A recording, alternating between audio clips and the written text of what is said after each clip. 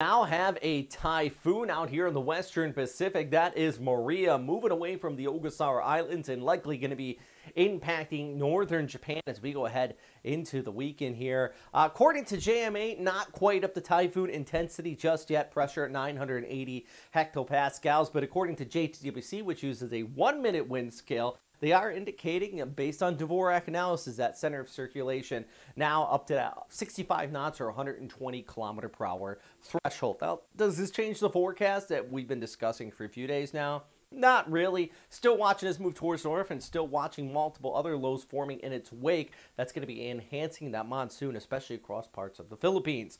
Taking a look at the track from JTWC, though, yeah, 65 knots. They're expecting it to strengthen just a bit before it starts to encounter shearing. Almost stalls out as it nears the coastline of Tohoku, making landfall there just north of Sendai, but still a pretty wide range of uncertainty here as it pulls off there towards the west. So definitely want to keep a very close eye on it for our friends in northern Japan. But if you're out here, I got some people that watch out of Misawa in Aomori Prefecture. Definitely could be looking at some impacts from this as it comes on shore. And even look at the track from the Japan Meteorological Agency. May not be a typhoon just yet, but they do expect it to strengthen into one before coming on shore there. And yeah, just slowly tracking, almost kind of lingering along our coastal areas. Another wider look. Winds, especially in Aomori Prefecture, winds could funnel around there across the strait there, heading off towards Hokkaido before weekends out, passing by Hokkaido. But look, multiple other lows kind of running in its wake just on the back side of it. Here's another look. Those winds really picking up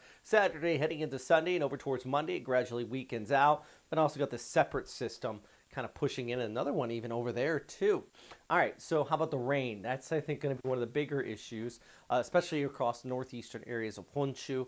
Could be seeing some spots about 50 to 150, maybe even 200 millimeters of total precipitation out of this for our friends there. Looking at the flyover, this is far towards the southwest of Okinawa. Kumamoto, 36 degrees. They're recovering after a large earthquake here on your Thursday morning. Tokyo, 35 degrees, Thursday afternoon, I should say. Sendai, you got 31, but look just offshore. Yeah, now's the time to start making those preparations. I mean, my goodness, you can just see that moisture starting to head off into your area and even off towards Sapporo as well, 29. But yeah, there's definitely rain coming into your neck of the woods here in the near future. So know your information from official sources if you're out here. I'm sure if you're watching this, you probably don't speak Japanese, or else you'd be watching the local Japanese information. But yeah, thanks for tuning in and trying to get your latest updates on this.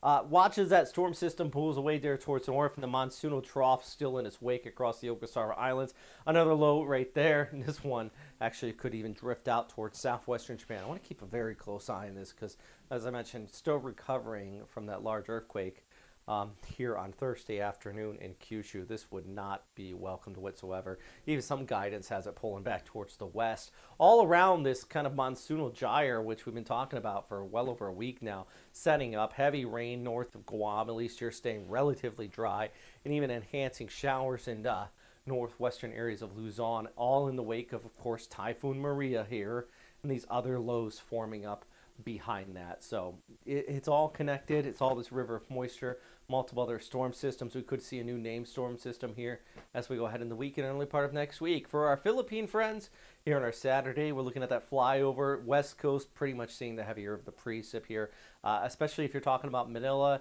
Could be a little bit of a break in northern Luzon as our trough kind of lifts back there towards the Luzon Strait. But as we go ahead into Sunday over towards Monday, it is going to settle back down towards the south. So if you're out here in the region one, do expect an increase in those showers there. Anyways, let's look at now Typhoon Maria. Can't stress enough, if you like these updates, please check out our Patreon. Everybody here, Super Typhoons, they donate $10 or more a month. I'm not saying you have to do that, but I'll never put this stuff behind a paywall.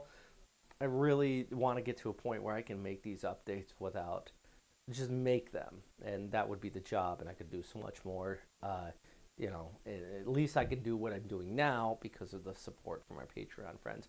Or if you even want to advertise, there's another level of above Super Typhoon for anybody that might want to advertise and get us a little extra into these updates. Anyways, that's what we got going on now today, guys. As always, thanks for watching. I hope you are staying safe wherever you are, and I'll continue to keep you posted on now Typhoon Maria and everything else happening out here in the Western Pacific.